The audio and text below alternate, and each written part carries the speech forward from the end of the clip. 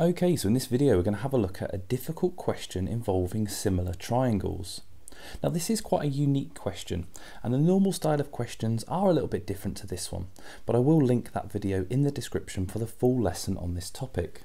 So if you want to pause the video and have a go at this one, feel free to do so, but otherwise I'm just going to show you how you can go about finding those extra questions and the extra lessons. Okay, so when you're on one of these videos, if you click into the description and you scroll down in the description, you'll see right at the top there you've got a video with the 5 hardest topics on paper 3. If you scroll down a little bit further, you can download my checklists and practice booklets for this exam. Just below that you'll have the whole series. Obviously at the moment this is the first one coming out, so it's not quite filled in yet, but you'll have the whole series of questions that I'm going to be uploading in the lead up to the exam. Just below that you have the series of exam revision videos. Obviously we're focusing on paper 3 now, so we're going to be looking at those paper 3 videos for foundation or higher. You can also find those in the playlists. So that's how we go about using this video, and right at the bottom you'll see that for some of them I'll put some timestamps in, but down the bottom there you have topics featured in this video. So I'll link all the appropriate videos for this topic or for whichever topic we're looking at right inside the video. So hopefully that's useful and helpful. We've got a lot to get through, so let's get started.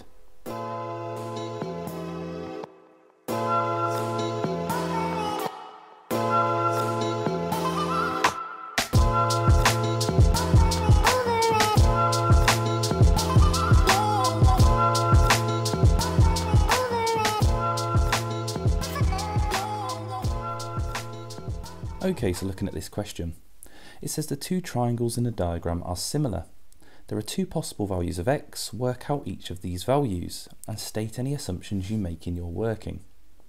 Now what makes this question very unique is the fact that it says there are two possible values of x. And let's think about why that might be. Now you can see that the triangles are here drawn in the diagram. Now usually this line here, we would normally be told that it is parallel to this line here.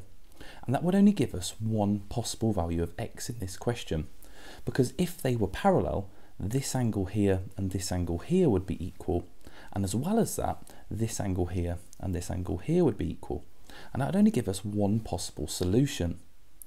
Now by saying that there are two possible solutions and not telling us that those lines are parallel, well actually these triangles could be similar. Well, they are similar, but they could be, like this triangle here, the little one, could be rotated so that it's sat just there, pointing up in a different direction.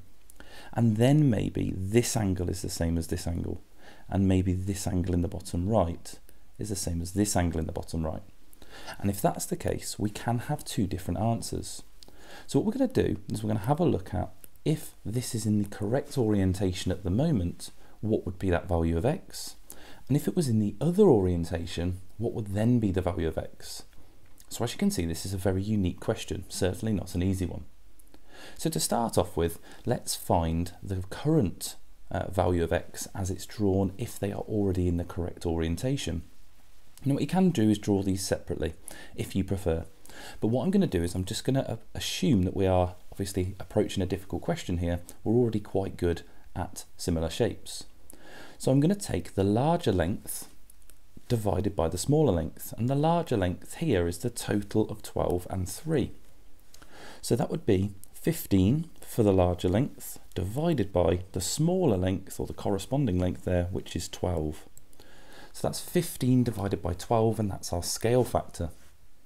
So if that's our scale factor, to get from 8 up to the full length of the line here, we're going to multiply by the scale factor. So we're going to multiply that by 8. And when we do that, obviously we're doing this on a calculator, so 15 over 12 multiplied by 8 gives us a total length of 10. So if the total length of the triangle is 10 and the smaller triangle has a length of 8, then the value of x must be 2 centimeters. So to write that down, we would do 10, take away 8, and that gives us 2 centimeters, and that is one of our possible solutions. So there we go, we'll highlight that because now we're going to think about if it was the other way. Now if it was the other way, it's not quite as simple as it seems, because if we do rotate this triangle, there are a few things that don't change. Let's imagine it goes there. Now obviously this length now would be 12 and this length down here would be 8. So the difficult part here is when you have to find the new scale factor, because we need to remember that the base of this triangle, the full length, is not going to change. So it's still going to be 15. So we're now going to do 15 and we're going to divide it by the new length down the bottom, which is now 8. And that will give us our scale factor if this is the correct orientation. So that's our new scale factor. And now we're going to have to multiply it by 12 to get the full length of the triangle. So if we multiply it by 12, 15 over 8 multiplied by 12, and let's type that in on the calculator. There we go, let's delete that, times that by 12, and it gives us the answer 22.5. So there we go, now the full length of the triangle, just there, is 22.5. And let's just label that